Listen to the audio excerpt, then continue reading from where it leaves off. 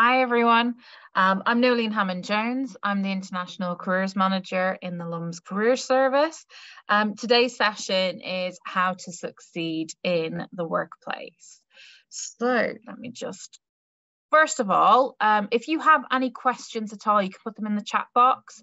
I will check the chat box periodically as we go through, so you don't have to wait till the end. Just put those any questions that you have or contributions, you can put those in the chat area. Today's session is being recorded, and the recording should be available within a week, maybe a little bit longer, as we have staff away from the office this week. But in about 8-9 days, this recording should be available on our YouTube channel. If you've not checked out our YouTube channel, please do. We've got some great events that we have recorded on there. So moving on to the next slide. So what we're going to cover today is just, first of all, highlighting your awareness around your rights in the workplace in the UK. And this also will cover understanding professional etiquette in the UK, employers' expectations, managing issues at work and workloads, but also the value of reflecting on your work experiences as well, and potentially keeping a journal just so that you can log any experiences that you had for future applications, whether that be to refer to an interview or in CVs, and also highlighting the careers resources that you have access to. For those of you who are not familiar, in the UK, this is reviewed every April. So the living wage or minimum wage in the UK is reviewed every April, and this is the most recent update. So the national living wage is for those 23 and over is currently at £10.42, and then the minimum wage is age related, and you can see what those figures are there. Also, to work in the UK, you need what's called a national insurance number. If you haven't got a national insurance number, you can apply for one online. It is quite simple, and it's similar to a social security number, a tax number, and it's just a way for the government to ensure that you're paying the right tax. You can work without a national insurance number, but you will pay what's called emergency tax, which is where you pay half your salary or half your wage to the government, but you can claim that back once you get your national insurance number. To save any issues, do apply for a national insurance number if you intend to work in the UK. Also as well, it will help employers to engage with you more positively, because they are wary of hiring anybody without a national insurance number. So just so that you're aware. Also as well, to share with you, when working in the UK, whether it's a part-time job, internship, placement, or a graduate role, you are usually issued with an employment contract to work in the UK. And the employment contract will have information in there around your agreed working hours or working hours expectations, the location of where you will be expected to work from, what your holiday allowance or annual leave is, sickness policy, dress code, and equality, diversity, and inclusion. Now, sometimes when we do get a contract, and I know this when you get a new phone or any other agreement that you sign, we don't always read the fine print, but it is really important when you do receive your contract, and as exciting as it can be, being given a job offer, whether again it's for an internship, volunteering role, placement, or graduate role, you want to get back to the HR department really quickly, sign that contract so that you can sort your final date for your start of work. Do be aware that all the information you need is in that document, and you should really take the time to read the document carefully, including your agreed salary, start date, everything is in there. So in the UK, depending on the role, you will get what's called a holiday allowance or annual leave allowance as part of your job offer or contract, depending on the contract you sign. So it's important to be aware of that. Now, compared to other countries, the UK is quite generous, and there will also be other caveats in there around how much leave you can take at once, how much holiday. So if you're given 20 days holiday for the year, most companies will not permit you to take 20 consecutive days unless it's for exceptional circumstances. So do be aware that there are caveats around these permissions given to you around holiday allowance, annual leave. Also, as well, companies have sickness policies, and this will impact your pay as well. So there will be a period of time where if you've supplied a doctor's note, you will be given your full salary, but after a certain agreed period of time, that salary can then be impacted and reduced depending on how long you're sick. So again, be aware. Also as well, companies have sickness policies around if you are sick for more than X number of consecutive days, you can trigger a flag with HR where you might be referred to occupational health for support in case there is anything that they can do. So for instance, if your work environment is having an impact on your health. So I've had a quick question. I want to have my internship in the UK this summer. Is it possible? So if you are applying for internships and you're based outside the UK, it can be a bit difficult because companies in the UK tend to aim their internships at UK institutions. I'm not saying it's impossible. And again, if you're flexible in terms of the organization and the sector, it certainly is possible to get an internship, but they are very competitive. Companies, especially the larger organizations, aim their internships at second year students in the summer before you proceed to your final year. So it tends to be a very short period of time when this is available, and it's aimed at a very specific cohort of student as well. So just be mindful of that if you're applying for jobs. But these policies still apply, including dress code. And dress code is one of those things that people hate addressing, but it has relaxed in a lot of industries since the pandemic and the return to hybrid working or working in the office. So do your research and don't be afraid to ask as well to clarify what is the dress code or dress code policy for the organization. And that will differ depending on the sector that you are going into. And equality, diversity and inclusion. Most companies now have an EDI policy, and that helps the company to stay aligned to their values. And also a diverse workforce is more beneficial to an organization. So if you are interested in something that is part of your, is something that's really important to you, also research the company's EDI policy because that can impact you as well. In terms of equality, diversity and inclusion, be aware of the Equality Act 2010, which protects you from discrimination. So when applying for jobs in the UK in particular, and this is specifically for the UK, we don't include identifiable characteristics or age, date of birth, those kinds of things, or your picture on applications, because that can lead to discrimination. So we advise you to research again what the application processes are in the UK so that you're giving yourself the best opportunity.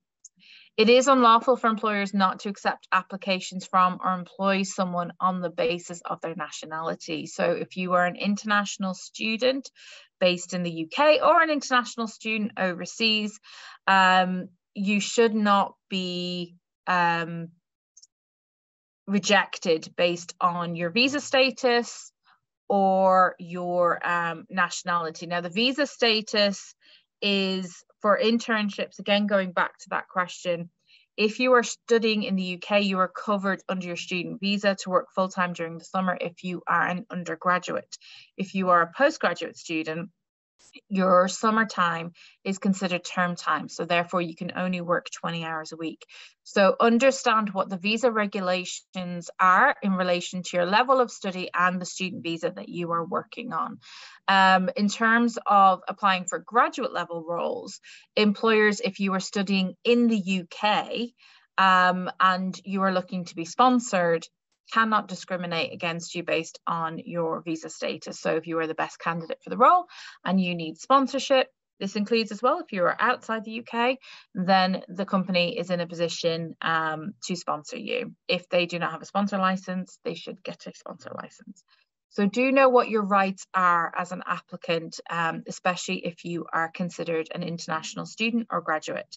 If you're an international student looking for an internship and you are not studying in the UK on a student visa, you might find it much harder to get work because you would not be able to do an internship on a holiday visa or visitor's visa. So be aware of what your rights are and what your options are to do that. If you also have pre-settled status, it depends. If you are on pre-settled status now and you would like to stay in the UK longer term, consider settled status. If you apply for settled status and are granted settled status as an EU resident, then you will not need to then be sponsored. You will only need sponsorship if you are on a visa in the UK. So that's the time that you will need. So if you're currently on a visa, sponsorship is something that you will have to consider. Now, they are very complicated. Everybody's visa situation is very different. I'm not going to go into all of the different scenarios. What I will say is you need to embrace your current situation, understand what your options are in relation to your visa and your work goals, whether they be in the UK or elsewhere in the world. And the more you know, the more empowered you're going to be to make those informed decisions. I will also share with you some resources later on to help you to research what your options are. In addition to this, as I said, many employers will have a set of values where they identify, similar to identifying as a person, and find employers that reflect those values. Check their website and check their EDI statement, as mentioned previously. Many employers as well and professional bodies run insight events or work experience schemes aimed at underrepresented groups in the sector as well. So do check out those events. And if you have access to Careers Connect, you can also find information on Careers Connect. Window is a platform that employers post their EDI stats or statistics on there to help you make an informed decision so that you can see how diverse a company actually is. The company pays for the privilege to be on this platform. You should have free access to the platform. You may be required to set up an account, but it does help to, again, inform your decision making. What company do you want to work for and what values do you want the organization to have? Many employers as well have really good initiatives in recruiting a diverse workforce, and that includes the Disability Confident Employer Scheme, Stonewall Top 100 Employers List, the Race Equality Charter, and Athena Swan Charter. So if you're not familiar with those, do research them because they will, again, help you to understand the types of organizations that you want to work for. In terms of a family visa, still need a sponsor or not, I'm moving from student visa to spouse visa. If you are a dependent on someone else's visa, you do not need sponsorship. So if you are not the visa holder, but you will be a dependent on that visa, then a company does not need to sponsor you. Okay. So in terms of what to expect in your first 100 days, apply academic skills into practice. It is really important that the theoretical learning that you are gaining through your program helps you to succeed in the workplace through applying those theoretical skills in a practical context. So gaining that professional experience, developing new skills, working to improve existing skills as well. So self-awareness is really important to understand where your skill sets are and how to improve on those skill sets. The ones that you are currently great at, that's fantastic, but you're always looking to develop, and companies are always looking to hire individuals and also to promote individuals who embrace development. Building up your network as well is going to be absolute key. So even if you're doing a 2-week summer school or a 2-week insight opportunity, make connections, gather connections via LinkedIn. If you do not have a LinkedIn account, please make a LinkedIn account, because that's going to be absolutely crucial to your professional network and building up your career prospects going forward. There are some really good webinars and recordings on our YouTube channel on what to do in setting up a LinkedIn account. So if you haven't got LinkedIn, do look at setting up LinkedIn for yourself. Who you know is as important as what you know. So do think about, even though somebody may not be in a position right now to help you, so they're maybe studying alongside you and they're doing the same Insight Week, adding them to your network can be really crucial, because in 2 years' time, when you're ready to graduate, they could get a role in an organization that you are really interested in, or something that really aligns with your values, and they can open doors for you. So make sure that you're building up those connections and thinking about the future as well, not just how people can help you now, but how people can possibly help you in the future. And also as well, use these experiences to check if this industry is for you.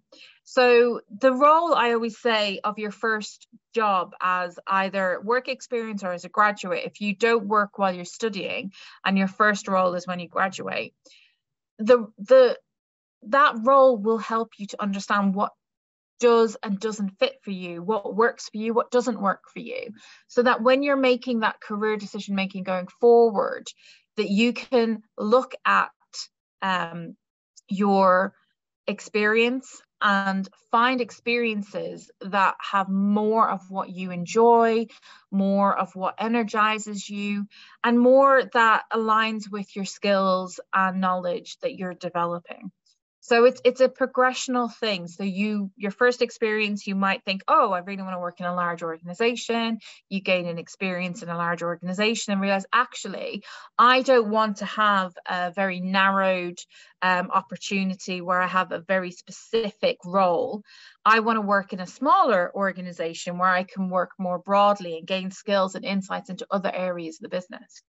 So it's always worth thinking about, how can I really be more self-aware of my experience? How is this experience impacting me? And what can I do for that next role?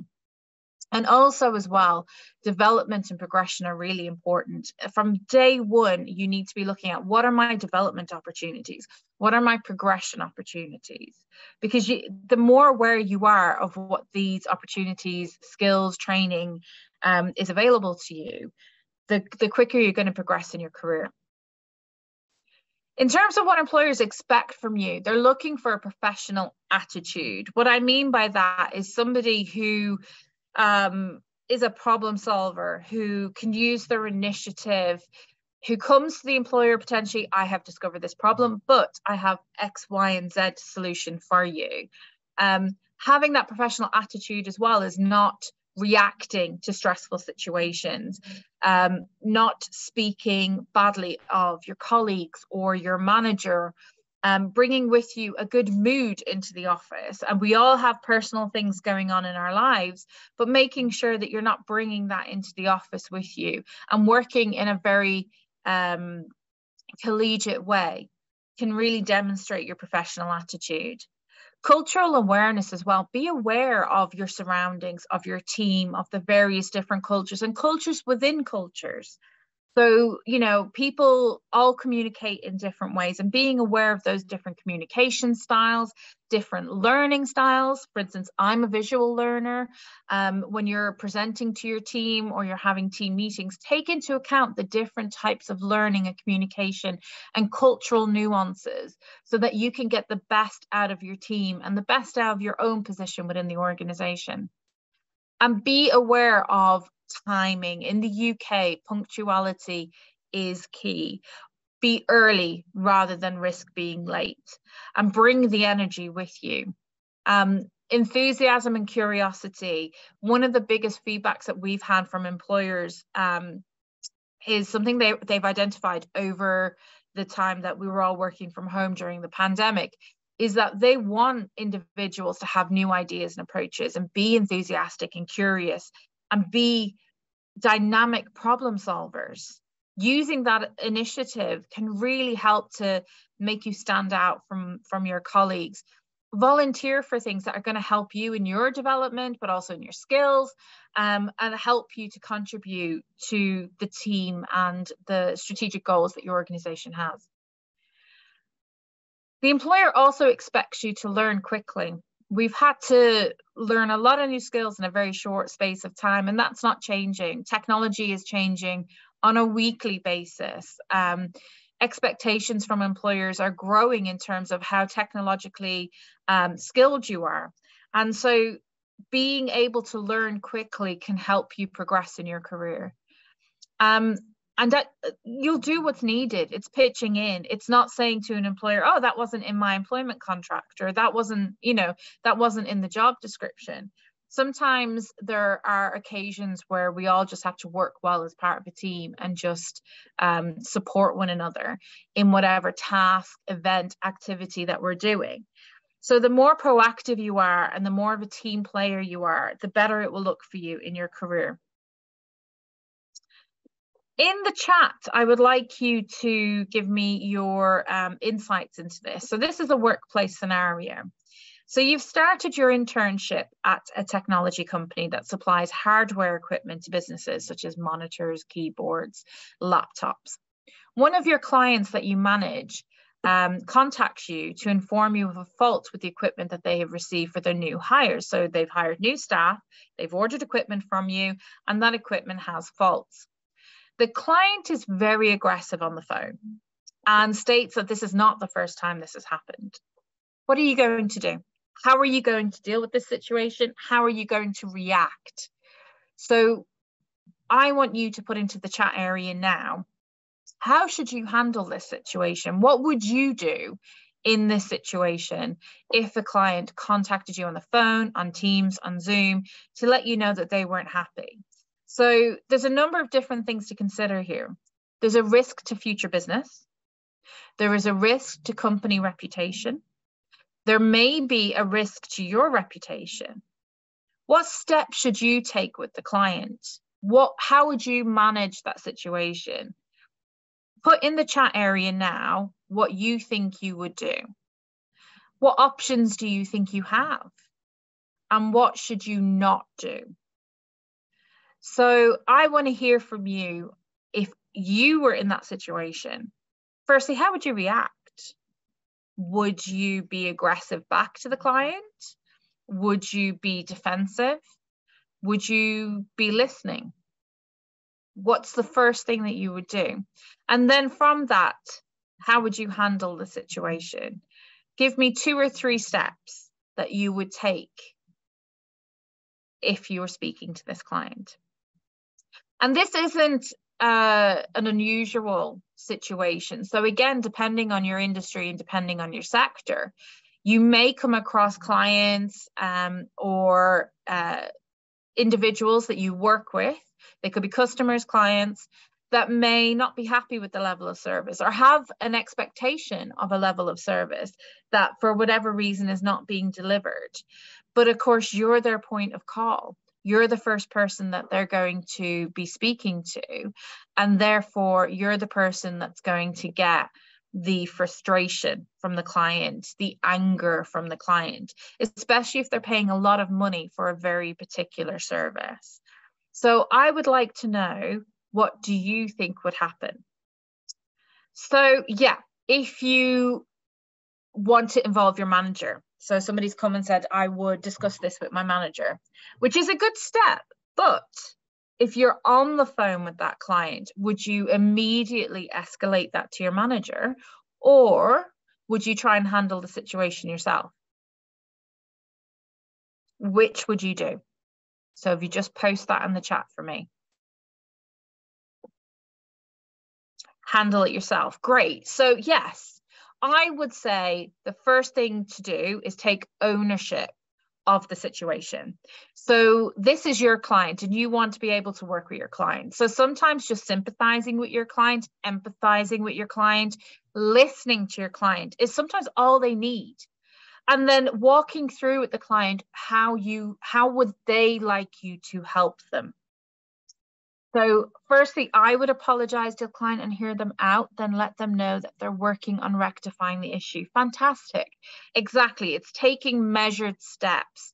So listening, and sometimes it's just, there's so much going on in a client's workplace. Sometimes they just want to let it all out, and you're the person that unfortunately gets that aggression. So yes, being mindful, listening, empathizing, agreeing, yes, of course, no, that isn't acceptable. We do appreciate your business. We appreciate working with you. How would you like me to help you? What are you looking for today? Just using that nice calm language, calm tone, understanding tone can help to de-escalate a situation. I will reassure the client first for resolving the problem and then respond to managers. Yes. So resolving the problem and then keeping managers updated with clients, and also keeping management updated with issues. So if technology or equipment is going out to clients and there's frequent faults reported, that's something that needs to be escalated up in case that we have a supplier we're working with as an organization that may have problems, or to be able to contact that supplier and find out what is happening in the supply chain that means that these clients are getting faulty equipment. Could it be that the equipment's getting damaged in transit? Is that because we're using a disreputable courier? So there are lots of conversations that you can have, but ultimately it's staying calm, it's listening to the client, empathizing with the client, sometimes putting it back in the client's hands to say, how do you want me to help you? I will see what I can do. I will look and see what we can do. I will speak to the supplier, I'll speak to the courier, and I will update you once I have more information. That in itself can be enough to help a client calm down and feel secure in the knowledge that you're handling the issue on their behalf. So do take those steps. And that's just an example of one issue that may arise in a workplace scenario. Professional attitude is understanding the cultural norms of the organization, things like work hours, dressing appropriately for the workplace, understanding how colleagues like to address each other, lunch arrangements, making sure that you're including individuals within that, within any arrangements that you're making sure that you're not isolating any members of the team, and being present and paying attention during meetings. I know it can be really hard sometimes, especially if you're working in a remote situation where you might be on your phone, and it can be tempting. Sometimes I've seen where you might be having chats. It is very notable when you're online or in person if somebody is not paying attention. So being present and taking notes can show managers that you're listening, that you're being attentive, and you're noting the important things that are being said. Working during work hours. I know that sounds common sense, and it is. But again, sometimes we can forget that the work laptop is our work laptop, and we might be surfing the web, we might be on our social media, especially when you're working from home. So be mindful that during your work hours, especially for your well-being as well, it's very important to separate work and home, especially if you're working in a hybrid manner or working remotely from home. If you don't put boundaries in place for yourself, and I'll talk about this in more detail, but if you don't put boundaries in your place, that this is the room where you do your work, this is the time you start work, even going for a walk before work, it can impact you on a personal level because you're not putting boundaries in place. So make sure that you keep a separate laptop for personal work that you're doing, and your work laptop or your work equipment, that you don't be using it for personal reasons, or as little as you can for personal reasons, in order to be focused. Embracing tasks even when it's not what you really want to be doing. So if it means everybody goes into the office and is filling envelopes for a big event, it's not something you want to do, but it's a team task and you're being a team player and you have a professional, positive attitude in that moment. Answering the phone and email professionally, not using abbreviations, not being too informal unless you've got a very well-established relationship with clients or with colleagues, and being on time and preferably early for meetings, especially if you're not sure of locations or in case you have technical issues. So just to give you an example, my laptop, when I plug my headset in, works fine. But then if I take my headset out and I join a meeting, my laptop refuses to acknowledge that it has an inbuilt microphone. So I have to restart my machine before I can join a meeting. So I know if I'm going to join a meeting and I was using my headset earlier, I have to restart my machine. So taking into account little nuances like that, but it means if I do it well in advance, especially anticipating updates, which always get you about 10 minutes before the start of a meeting, your computer goes, oh, you've restarted. Oh, now we have 10 minutes of updates. So give yourself plenty of time to restart a machine or to make sure that everything is working in terms of your tech for online meetings and hybrid working. So again, when you're working in a hybrid environment, whether it's at home or working remote fully, dress for the office in appropriate clothes as well.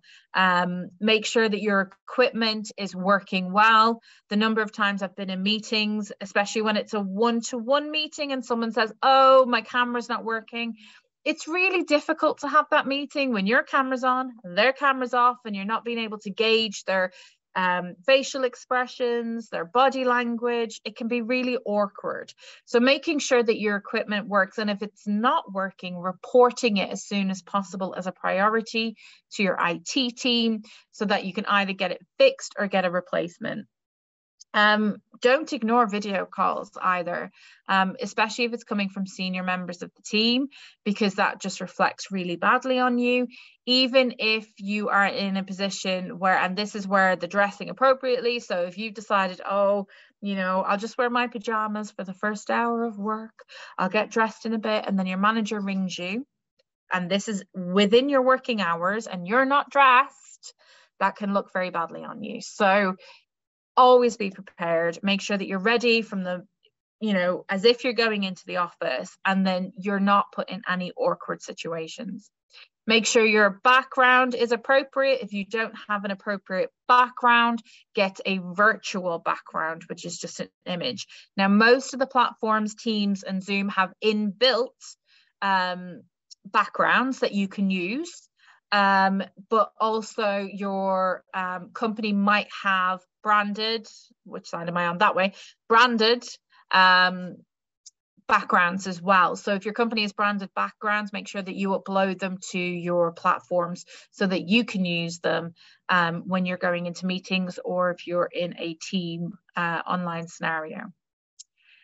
Make sure your microphone is muted, and make sure your microphone is not muted when it's your turn to talk. I literally, you know, it's an ongoing joke, and there are so many memes out there at the moment where it's you're muted, you're muted, or we're hearing inappropriate sounds like somebody isn't muted. When you look through a participants list or attendee list, you can actually see who's not muted. Don't be that person. Always check before you go into any meeting. You can set to mute before you join the meeting. Some meetings, depending on the format, will pre-mute you. So they'll make sure that any attendee, such as this webinar, you are muted. In order for you to unmute, I will have to give you permissions. But make sure that you mute. Time management, we've already gone into this, is important. And time zones, especially for these global organizations, it is important to be aware of time zones and what those time zones are and what impact that will have on you in terms of meeting expectations of the employer, attending online meetings if they're with overseas clients or overseas offices. And that's where the boundaries come into effect, as well as to protect your well-being, that you're not working 15, 20-hour days. Chat etiquette as well. Remember, when you're chatting on these platforms, chat can be recorded by the organizer, and they can look back at your private chats if you have participated in chat on these platforms. So do make sure that even in a chat capacity, if you're chatting privately with another member of the team, that you keep it professional at all levels, because it can be looked back on. And also as well, this is something that I think a lot of people forget about. We fill our days with meetings, back-to-back meetings, but you have a job to do as well. So make sure that you schedule time to do your admin, to answer your emails, to make those calls, whether it's on Zoom, Teams, or on the phone. Make sure that you, if you're asked to do a presentation, that you schedule in time to create that presentation, research that presentation. So admin time is just as important as meeting time, and having that scheduled out can really help you to get through the working week in a really productive way. Communication is so important, and language especially, making sure that you use professional language, that you stay away from using slang, swear words in the workplace. It's not appropriate. Making sure that you are not insulting anybody. Be aware of cultural nuances. I've had a number of times where I speak English, I am not British, but people assume I am, or make reference to, oh, well, you're basically British. And it's kind of like, well, no, that's not my identity. And, you know, that's not something that I would identify as. And it can be taken and cause upset to some people if you don't take into account cultural nuances. So always be aware of respecting the cultures within your team and the subcultures within your team as well. But also, if you don't understand something, ask questions. Anybody who comes from either, so for instance, somebody wanted to know about my culture, about my background, I would happily explain that to a member of my team if asked, if that made them feel more comfortable, or if they were just curious. But also, be aware that within language, depending on the culture that you're speaking to, there can be a lot of hidden meanings or double meanings to what people are saying. So if you're not sure the outcome of a meeting or a conversation, clarify, ask for clarification. So to give you an example, and I'm sorry if you've been to one of my sessions before and you've heard this, but when I first moved to the UK, and people would say, they'd finish a conversation with me saying, let's do coffee sometime. And I'd be like, okay, when are we doing coffee? And they're like, sorry, what?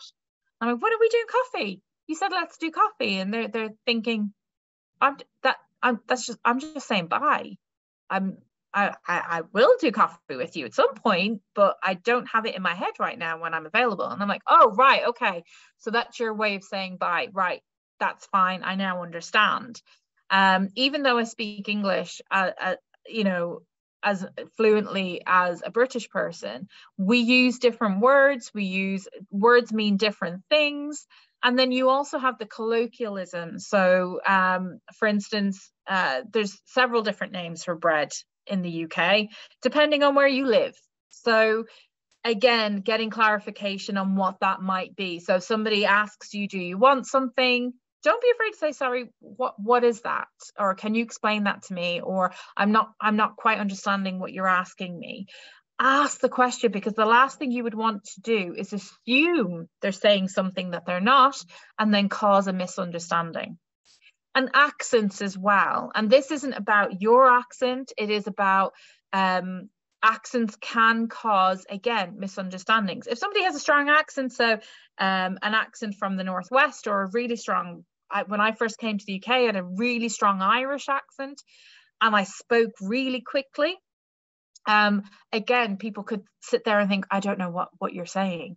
Don't be afraid to say, sorry, could you just slow down slightly? I'm not quite catching what you're saying, and your accent is new to me, or I'm adjusting to your accent, or I'm not good with accents, because that is another thing as well.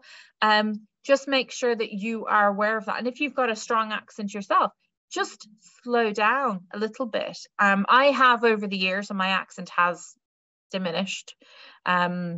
But it is a case of just being aware that when you speak, to speak a little bit slower, or to ask somebody if they have quite a strong accent or quite a regional accent, could they slow it down just a little bit so that you can understand. And business level English as well. So those of you who don't have English as a first language and you're looking to work in the UK, Employers will expect you to have business level English. Oh, and just to clarify as well with accents won't stop you getting a job. They're not going to stop you. And no employer is going to judge you in an interview either on your accent, just to put that to, because I know sometimes I get students who say, I'm worried about my accent. Never, because in the UK, there are that many accents. Employers do not hire people based on their accents. They're very, very inclusive. So don't ever worry about your accent. My accent changes depending on who I talk to because I've been here for so long. So I still want you to embrace that element of yourself that is so, it's your identity, it's your accent. Be proud of it. Just make sure that when you're talking, you just slow it down a little bit so that we all understand, because I can get carried away. My husband knows when I've been speaking to my mother on the phone because my accent will get 20 times stronger. But getting back to business level English, it is really, really important as well to know your industry, research your sector, know the terminology you're going to be using for your business so that you develop that business level English. That if you're in a situation with a client where you have had no time to prepare, you can have a confident conversation and you feel comfortable talking with colleagues or clients about a business project, issue, plan, whatever it may be.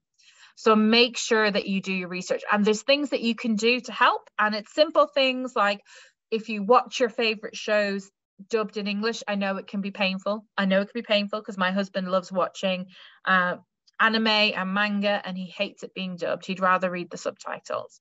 But it can help you because you're familiar with the stories to develop that conversational English in a more confident way. So if you feel that you need to develop, there's simple things you do. Reading the news and keeping up to date on the latest developments in your area. So there are a lot of journals as well for different sectors. So if you're interested in accounting and finance, there's the Accounting and Finance Journal. If you're interested in engineering, there's engineering journals. And you can read those journals online for free, which will help you to know what's happening in the markets, in the sectors, and it'll help to build up your knowledge of the terminology in your specialist areas as well. So be mindful of that and also as well, it will help you when you're applying for jobs because you will have that sector level information. Managing issues in the workplace in the UK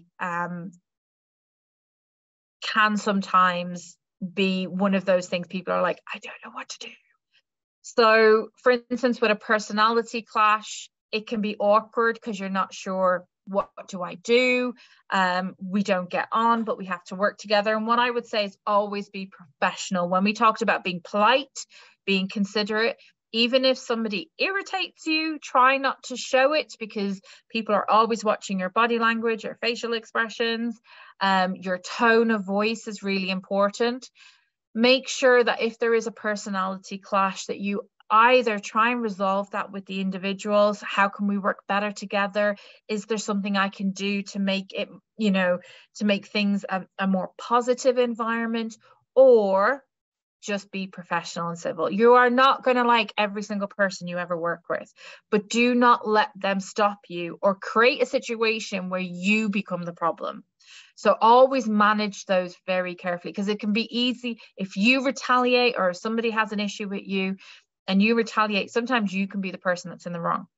So try and always manage those relationships delicately, listen, be prepared, and then vent when you get home. Speak to your partner, your cat, your hamster, vent it out when you get home, but just keep that professionalism within the workplace. Making a mistake as well, I think what a lot of employers appreciate is accountability. If you've made a mistake and you fix it, great. But if you make a mistake, instead of getting defensive or worried that an employer may target you, it's best to say, I made a mistake, I addressed it straight away, or as soon as I was made aware of that mistake, I fixed that mistake. This is what I did to fix that mistake, and it won't happen again. And that comes across much better than someone who maybe denies making the mistake or gets quite defensive. Oh, well, I didn't know, or I wasn't trained, or, you know, try not to be defensive. It is just a case of, I made the mistake. I've researched this area now. I know what to do for next time. I've made sure that that doesn't happen again. And minor mistakes, employers expect that in your first 100 days. They know you're not going to know everything, but don't be afraid that if you need help and you've made a mistake, to ask for that help.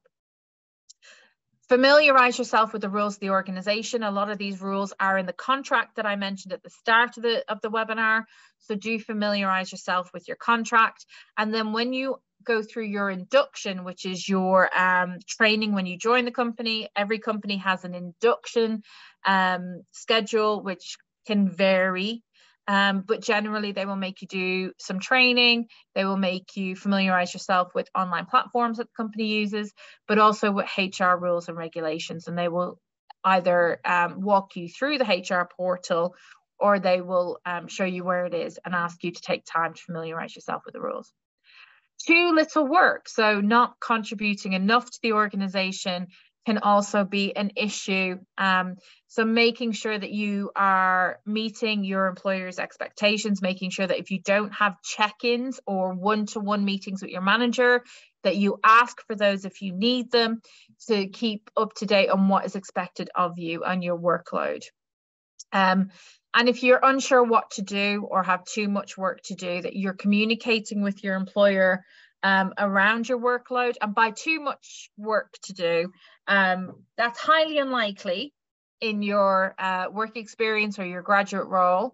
And in most cases, employers will expect you to manage your workload effectively.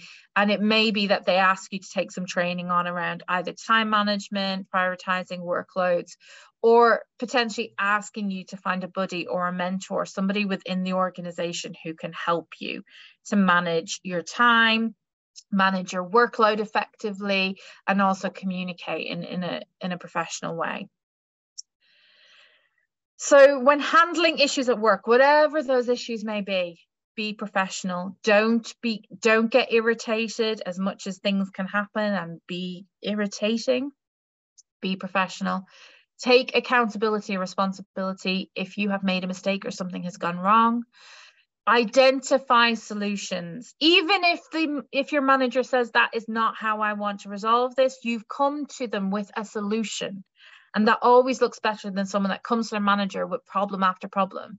It's fine to go to management with a problem as long as you've thought of a solution. And using your buddy or your mentor to help you come up with a solution is a way forward as well, especially if you're very, very new to the workplace. Learn from your mistakes. If you've made a mistake, don't make it again. If your manager has told you that this doesn't work, this is how they like things, you need to keep that in mind. And seek support. That's what I mentioned with the buddy or the mentor. Seek support from your colleagues. Seek support from a buddy or a mentor. Even seek support from your peers or friends can help you to manage these situations by giving you advice and insights. Prioritizing workload and managing your time is really, really important in the workplace. If you're unclear, ask questions. The worst thing that can happen is you're not sure what you've been asked to do. You go away and you spend a day or two doing something, and it's not even close to what you were asked to do. And that shows an employer that you weren't listening, but that probably wasn't the case. You were just unclear as to what they wanted. So if you are unclear or you have doubts around tasks that you've been assigned or information that you've been given, ask questions. They don't mind. Employers and managers don't mind being asked questions. They would rather you ask a question and do what they wanted you to do than spend time doing something that they didn't ask for. Also, engage with the buddy system or the mentoring. And if there isn't a buddy system or mentoring and you feel you would benefit from that, or you've engaged in similar systems through university, as an ambassador, or in part-time jobs, request. It might be something the company would think, that's a really good idea. That's a great initiative. Why haven't we thought of this before? You can request a buddy or a mentor within your work environment if you've not been assigned one. So do keep that in mind. When you are setting yourself plans, goals, objectives, think smart. Work smarter, not harder. So make sure that any goals or objectives that you set are very specific, and you can create yourself, get yourself something like this, or you could keep a note on your laptop. There's great platforms that you can help, like Padlet, that you can engage with to keep your goals, your to-do lists, your plans, whichever way, whether it's digitally or physically. Keeping those goals, objectives, to-do lists and plans can really help you to take accountability for what you're doing, but also keep track of what you're doing and to prioritize. So make sure any goals or objectives that you set are specific, that you can measure them. How well are you doing? Are you meeting these goals? Also, what actions you need to take in order to meet these objectives or goals. And be realistic. Don't set yourself targets or goals that are, 5-10 years down the line, that you're not going to be able to meet. And timed means set yourself. So for instance, if you want to improve your skills in Excel, that's a nice specific objective. You are going to ensure that by the time you, or what you want to do in Excel, in order to be measurable, is that you want to be able to manipulate data and produce reports and graphs. Okay. What you're going to do is you're going to sign up to some training, you're going to do some tasks for the office, and you're going to get a buddy or a mentor to check your work. You're going to be realistic in the sense that you can do this over a timed 2-week period. And over that 2 weeks, by the end of that, you're going to be a confident user of Excel. It's a SMART objective. Create to-do lists. Again, they can help keep you on track. I know that, and not everybody needs to-do lists either. I do, because if I don't have a to-do list, I will forget what I'm doing. So I have to-do lists everywhere, and I update my to-do lists, and then I bring my to-do lists together if I've got 1 or 2 on the go. So I'm constantly reviewing what I'm doing. And do the most important thing first. What is a priority? If you're unsure of the priority, ask, what are your priorities? So when my manager assigns me work and says, can you get me these documents? And they've given me 2 or 3 different things. I always ask, what would you like first? When would you like that by? So that I know what I need to prioritize if I'm unsure. Use the urgent or important matrix as well, and use your diary. So I do planning in my diary as well when I have projects, and I block time out specifically coming up to the deadline of any projects that I'm running, so that I can make sure that everything is complete on time, especially if I have to write a report. I give myself the time to do that. And get feedback as well. Don't be afraid to ask for feedback. And I always approach feedback in a way that I'm open to being schooled any day, because I don't take it personally. If somebody says you could have done X, Y, and Z better, this is how I would like you to do it in the future, that is a learning experience for me. It's a learning opportunity. So always take any kind, as long as it's constructive feedback, in a learning opportunity way, then you will be fine accepting feedback. It's not an attack on you or your personality as long as it's constructive. And you can use that feedback then going forward to improve your performance. And again, approach your manager if you need to get clarification on what needs to be prioritized. This is what I mentioned at the start around recording your experiences. So this is specifically for those of you who are doing a placement or an internship or an insight week or a summer school. Record your experiences, note the situation and date, and you can use the CAR approach: context, action, result. What context? 2 lines. I was given a project to update the email signature list for the company. That's your context. What actions did you take? You spoke to the receptionist desk. They gave you a list of all the new employees.